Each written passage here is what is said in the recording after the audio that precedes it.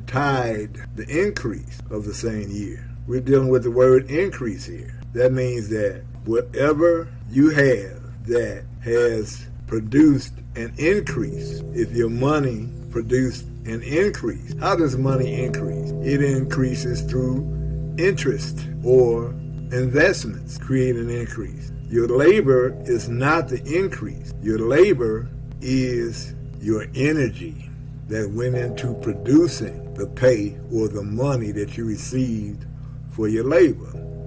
It is not the increase.